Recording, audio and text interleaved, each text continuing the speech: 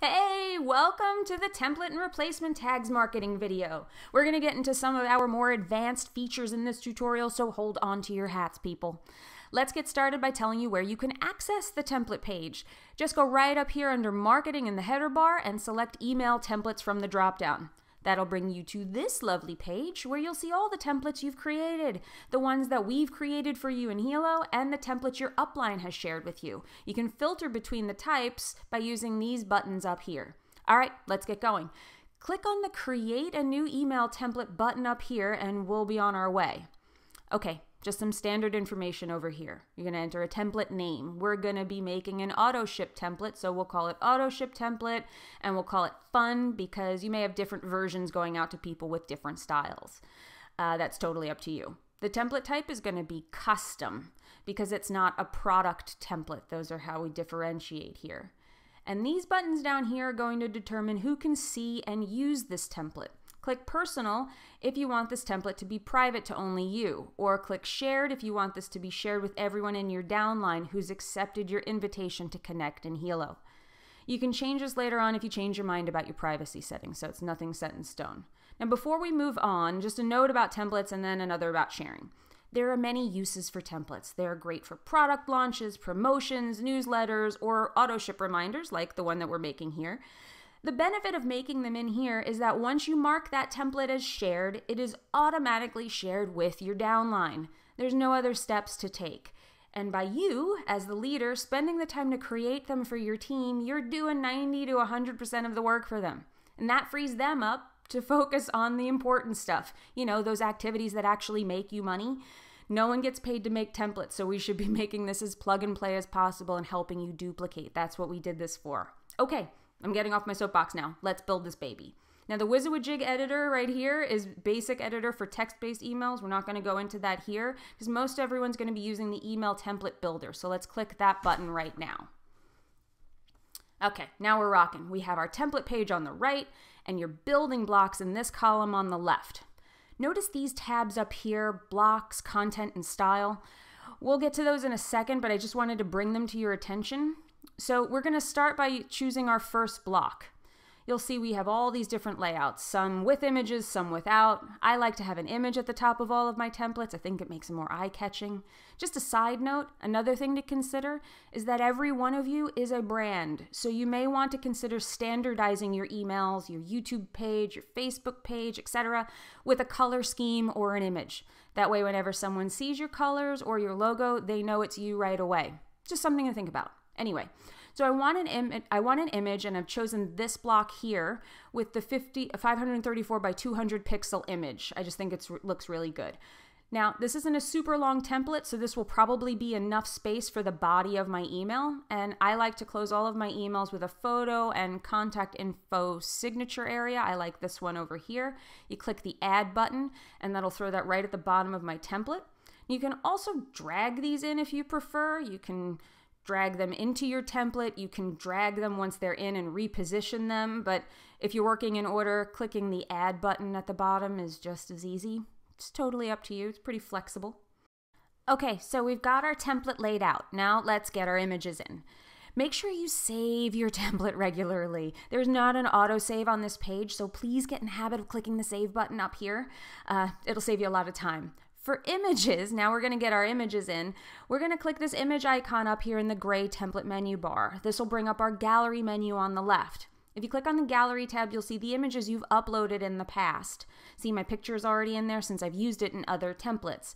But if I wanted to add another photo, I'm going to click in this box up here, and that'll allow me to browse my files and find the image I want. There it is. I can click on the file name and it gets added to the gallery. I have 2 of them in there now. Now that my images are in, all I have to do is drag them over into my template. I'll take my header image that I just imported and drag it over the image placeholder. You'll see it turns orange once it's in place, and release the mouse and there it is. Super easy. And now I'll drag my photo into the signature photo placeholder here. Cool.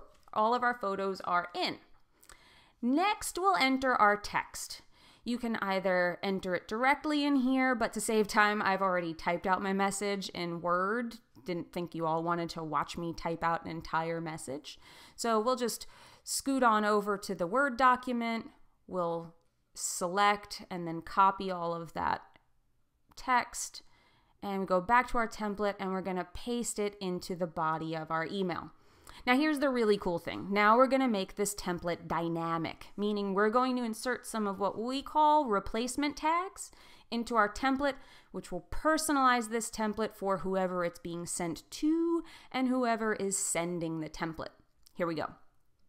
So we're going to start our opening of our email. So we want to say hi someone. So we're going to type hi up here because it's the opening of the email. We're going to type a space, and then we're going to click on this replacement tags button up here in the header bar. And that will bring up a modal with some crazy looking stuff in it. Don't be scared. This will all make sense in a second. See this column of text on the right? Replaces your first name, replaces your last name. Then down here, replaces contact's first name, replaces contact's last name, and so on. That represents what you want in your email. Your first name, meaning the person who is sending the email, or the contact's first name, meaning the first name of the person you're sending the email to. The tag over here to the left of each of these is what you'll copy and paste into your email. So let's start with the opening we started a second ago. We typed hi and then a space. We want to say hi and then the contact's first name, right? So if you're emailing Brenda, the email will say hi Brenda. So let's copy the tag to the left of replaces contact's first name, right? So we're going to select it, copy it, and now we'll close out of the modal and go back to our template and paste that tag after the space we put next to hi in our opening. And then we're going to throw a comma right at the end of that because that's good grammar. This means that you can send this template to anyone on your list or multiple people at once using the bulk email feature, and they'll all receive a properly personalized email from you. Now, that does it for the body of our email. Now let's go down to the signature. And guys, I know this video is on the longer side, but I really want you to have all the tools you need to use this feature to its fullest. So down in the signature, we'll do something similar, but this time it's to benefit the people you're sharing the template with. So let's scroll down and click in the title box. That's where we'll put the sender's name. Now let's click on replacement tags again, and we'll select the tag next to replaces your first name, right? So choose the tag to the left of that, copy it, go back to our email, and paste it in that title box, right? So there's the tag. We're going to hit space again, and then we'll go back to the replacement tags window and copy this text, the tag next to replaces your last name. And we'll just repeat that. We're going to go back and paste it after the space in the title bar. And we'll go through this for all the information that you want to include in your signature. Maybe you want an email or a phone number if you choose. So we'll delete all of the sample text, that placeholder text, go back in, and we're going to grab the email tag, throw that in there, return down, go back to the replacement tags. We'll grab the tag for your phone number. We'll put that in there. And now we also have this other thing where if you see how it double spaces to single space, just hold down the shift key and hit enter and you'll single space. So if you would like them closer together, that's how you would do that. We also have this button here. Now I like to rename the button. I like to say visit my website. Just a kind of a fun thing to do. You can get rid of the button if you don't like it. I'll show you how to do that in a second. But for now, we'll say visit my website. We're going to make that bold just to make it look a little bit nicer. And now I want to use that button to send them to my website or to my team member's website. So how do I do that? I go back to replacement tags and you see it says replaces your personal link. Copy that tag. Go back to the template. But now we're not going to put it here because that's text. We're going to put it over here on the left in the content column. Find the link space. So it's just like putting in a hyperlink. You paste it here, and now you have an active button. And that button now will route to your personal website or the team member sending this template. Now, if you don't want the button, you can switch this slider to the off position and it takes the button away. But I like the button. I'm leaving it. And if you wanted your photo, say, on the bottom, on the other side, you click this button in the middle and it flips it. Although I like it the other way, so I'm flipping it back. If you'd like your button to match the color scheme on the rest of your email, if you want to customize this a little bit more, click over to the style area in the header bar. You're going to look at the button section, button color. You click that circle right there, select the color you want. We'll choose teal, and then say you like, you know what, I really like teal with white lettering. So text color, you change to white. And there you go. And you can do that.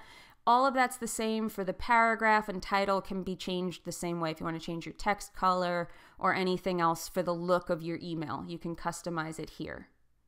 Clicking on the block will bring up the appropriate style menu. So if you wanted to change things for the top, you click on this one. I don't want this title under the picture. It serves no purpose. So I click on the block. I see the whole thing is selected, so I can control all of it. I go back to the content menu by clicking up here, and I move the show title slider to the off position, and it's gone. All right, we made a template. We also want to, I'm going to get rid of that button too, because that does not belong there. Okay, no reason for 2 buttons. So we did it. We're going to save this template, and now it's done. Now you've done all the work for you and your entire team. All right, so let's recap real fast. So by inserting these tags, we've now made a template where the system will insert the name of the person you're sending the email to, and it will also insert the first name, last name, email address, phone number, and personal link of whoever is sending the email, either you or the team members you've shared the template with. The system gets this information from the data you've entered in each person's contact card. They get the consultant, or the person who's sending the information, from the information you've entered in the My Account section, which is up here at the right. The My Account section is very important to keep up to date because that's where all of the link information and actual person's information comes from, and you can select it right from up here. The only thing each consultant will have to actually update on their own is their photo. They can just go in, change that. Once they do, they can save a copy of the template for themselves by renaming it, and everything will be personalized for them, and then that's their template. They won't have to update the photo every time. One time will do it. And they can also tweak the language to sound more like themselves when they save that copy, so they can have a personalized template, but you've done a lot of the work for them. Okay, I know that was a lot. Don't be scared. This gets to be second nature very fast. Just stick with it. And thank you for sticking with me through this tutorial. You guys rock.